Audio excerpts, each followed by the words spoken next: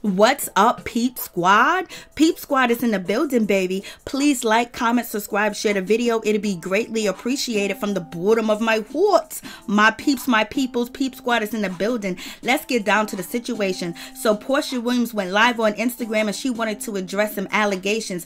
And basically she is calling out Kenya Moore because she feels like Kenya Moore is out here spreading rumors about her that she was against Black Lives Matter and supporting, Kandi Burruss and badmouthing Kandi Burruss in front of other cast members, of other people that is a part of, the franchise. So in any event, Porsha Williams, basically didn't want that to be on TV. So she asked them to remove it from the scene, because she didn't want people to think that Black women are fighting over Black Lives Matters issues, and basically saying this one is money hungry, that one's money hungry, and things of that nature. So it was a negative look. So Porsha basically went to try to, get that scene cut out, and it was actually cut out. And Kenya Moore did talk about this on Speak On It on Kandi's channel.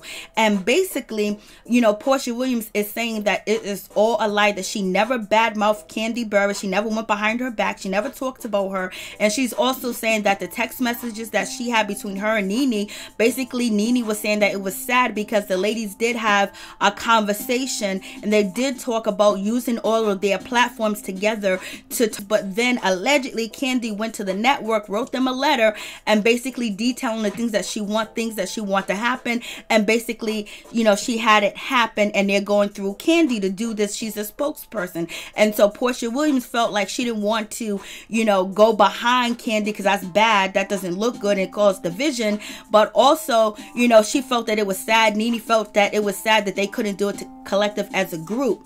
But Porsha said basically only thing that we could do is ask the network for a donation, and we'll get together and do other projects. But in any event, Kenya Moore did talk about the situation, on Speak On It, and then the information got to, Vulture, which is, a known, website, and basically Porsha Williams was upset because she's mentioned in a negative light with Black Lives Matter, like she's hating, or she tried to stop something from happening because she wanted to be in control. But in any event, here's Porsha saying it in her own words, and she was very disrespectful to Kenya Moore and Kandi Burruss. Let's get into it.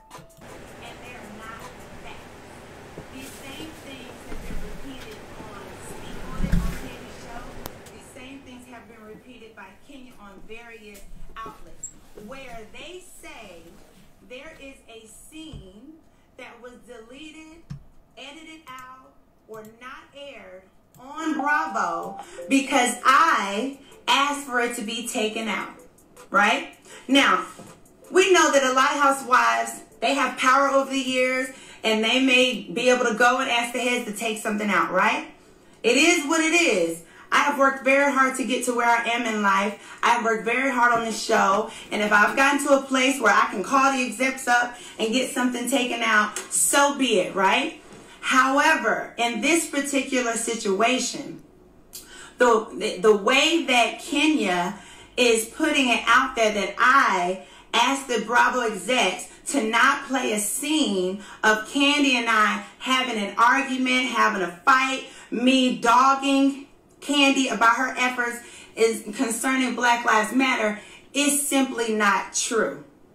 What happened was, we're going to take it from the beginning. Nene, who was on our show, is, at that last season, Nene was on the show. Y'all know who the cast is. Anyway, Nene was doing an article, and she sent some private text messages to a particular blogger, and the blogger put out the text messages and they were received out of context. The text messages, the way the blogger put it out there, was that that Kandi went behind the cast back and went to Bravo to try to get some programming done without telling us which blindsided us and which should make Kandi look bad. So Kandi got upset with that, and Kandi decided to confront me about it on Housewives. So the whole season has happened. I mean, the beginning of the season happened, and I had not seen any of the cast. This was my first scene with the cast, which was Todd's birthday. I walked into Todd's birthday and I was told Kandi wanted to question me about something. And I said, okay, that's fine. I haven't done anything. Happy to answer one of her questions. As soon as I walked into the party, Kandi wanted to ask me about these texts. There's some texts out there that, you know, you're talking about what I was trying to get done for Black Lives Matter, etc. We were having a decent conversation. It was nothing to be upset about. And I thought, okay, this is fine because I have the text messages to prove that I never dogged you out. I've been fully supportive of you, Kandi, in Black Lives Matter. And whatever you're doing for our people, I love it. I'm right here for you. So anyway, the scene continues. Kenya comes over. It turns into an argument. So at that moment, I decide, you know what? This isn't a good look.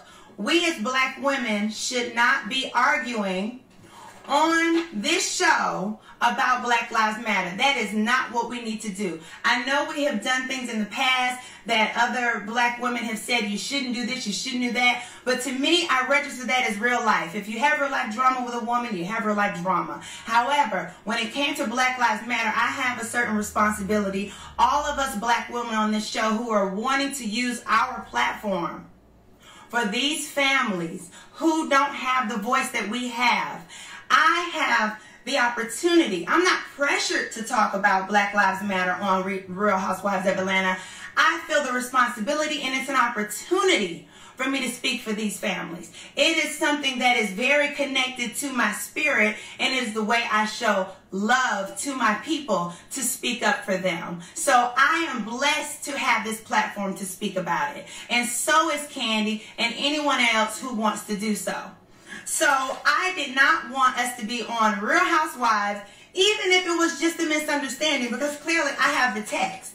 Even if it could have been cleared up, I just didn't like the way it was going to come off. Because, you know, I don't have power over editing. Nobody does. So at the end of the day, if they decide to chop it up, or maybe it just didn't show right, and I didn't want the narrative to be out there that black women on the Real Housewives of Atlanta, instead of being responsible, doing something for the community and being effective, instead we're on there arguing about what Kandi did or what Porsha didn't do or what Nene didn't do. Okay? So I went to the Bravo. They decided, after I explained everything to them, that they agreed, you know what? I don't think that will be a good look. That is not the purpose we want in showing the black experience and what you guys are going through with Black Lives Matter. So they decided that they did not want to air that, period. And it was done. After that scene, I text Kandi. And I said, you know, I asked her, we had a conversation on the phone, and then we text, right? And the whole point of me reaching out to her, or her reaching out to me, was so we could clear it up, right? Because what I didn't want was another person of such influence like Kandi, right, to think that I would dare not respect what she's doing for black people, that I was trying to hinder it,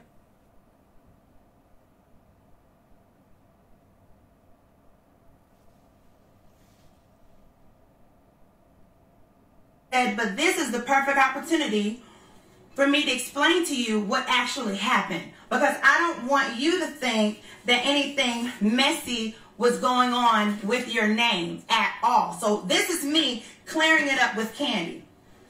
So she went on to tell me what the texts were, you know, that she was upset. It pissed her off. She said she was pissed off, honestly, because she didn't think that her reaching out to the network without telling us was, you know, going to upset us. And I was there to let her know that it wasn't about you upsetting us. It was about the fact that we just simply wanted to do it as a collective. Because at that moment, we had not talked to anyone from the network whatsoever, and the world is going haywire, and we wanted our company to represent black folks, period. That's what it was. So I explained to her what the text was.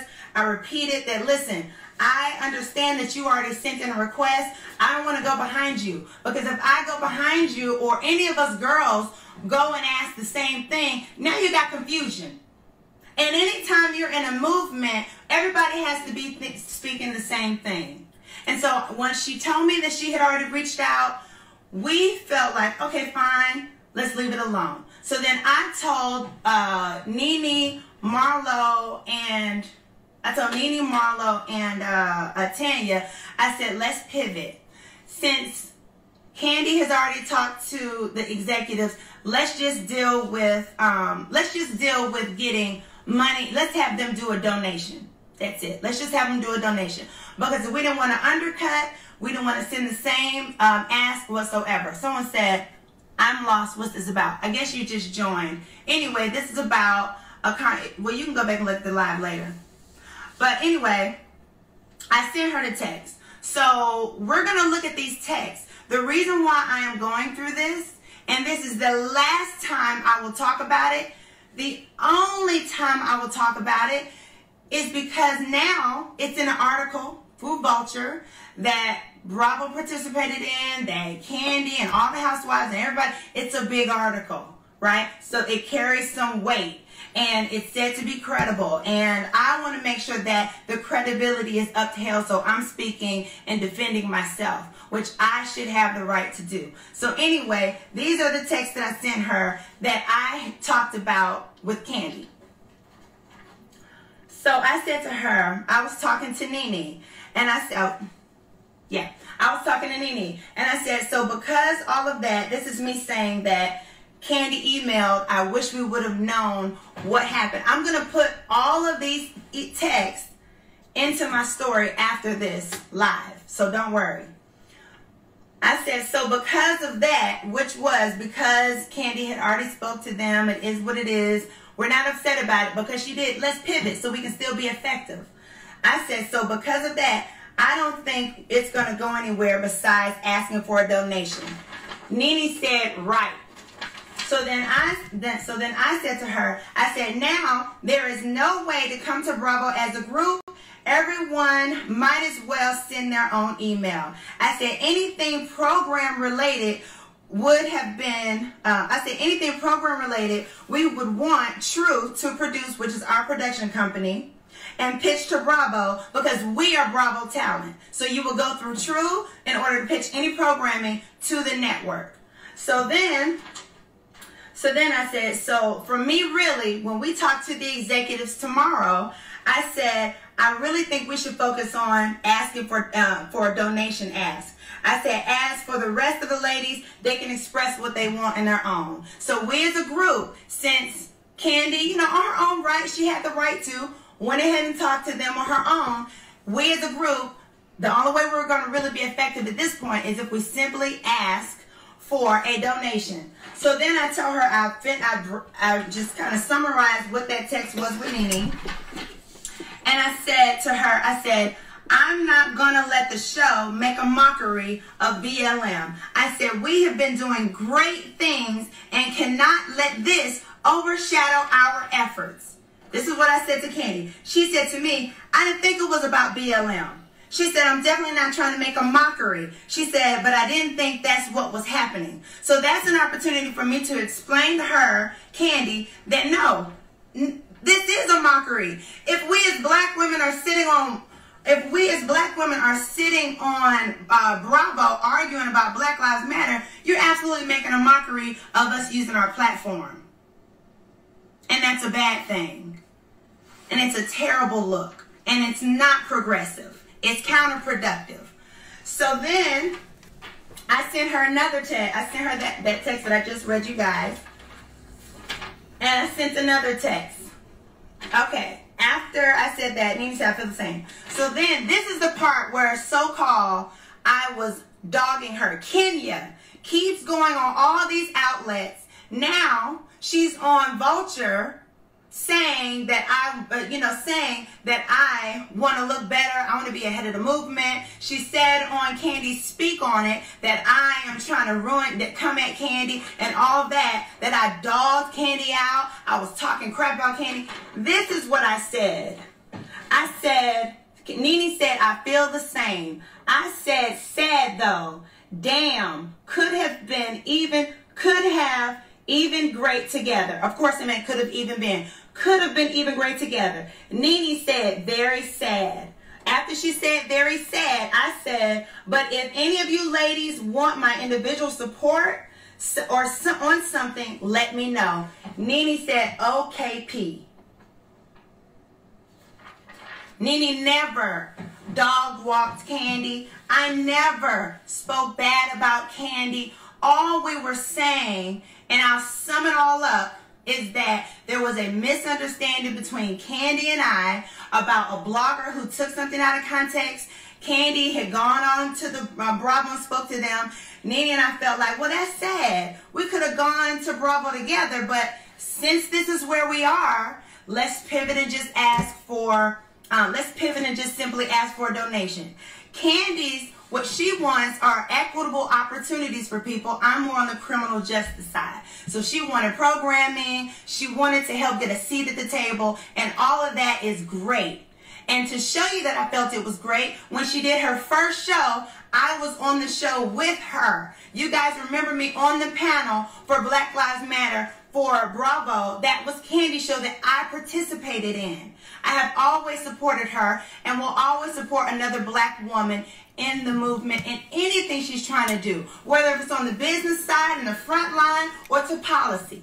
Either way, I'm going to support it. And I am held to a certain standard because of my position on Housewives, and I'm held to a certain responsibility to Black Lives Matter to be responsible. Do y'all remember when I, back in the day, said something crazy about, you know, the Underground Railroad? That was irresponsible. That wasn't the way to use my platform. That was ignorant. And I decided over the years I was going to be better, period. And if I'm going to be better and I'm going to be effective, then I need to take responsibility for how I look, what I portray, how all of us black women on Housewives portray ourselves in this moment. Because it's very important. You can't be asking white folks to change something. You can't be asking white folks to help you make something better, give you a seat at the table, and you acting an ass. So therefore, I did not want that to be on the show. Whether it was true or not, whether it was a misunderstanding or not, whether I was right or wrong, which I happen to have been right, I did not want it on there. But Kenya Moore continues to go on every platform out. And the Bravo is telling her, do not talk about this. And she's using it to say, Porsha's trying to silence me from talking about a scene she had deleted. No, I didn't have a scene deleted for Porsha.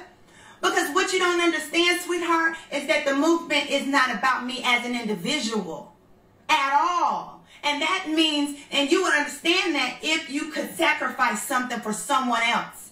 Anything I've ever done on and majority off camera is a sacrifice for someone else. If I care so much about who I was, my platform, my jobs, my businesses, then I would not be speaking out about something that white folks don't like. And that's not the case. I speak from my heart. I deal in my heart because it's in my blood. It's in my legacy. And I am only speaking on this now because there is an article out that is very disheartening to me. It is a pure lie, and I have to clear it up. If I want to continue to talk about things that mean something to me, I must clear things like this up. It is my responsibility. Because when I speak to you guys about anything Black Lives Matter, anything criminal justice, anything, I want you to know that I'm speaking of a place that I am informed and that I care and that I'm well connected and I am sincere.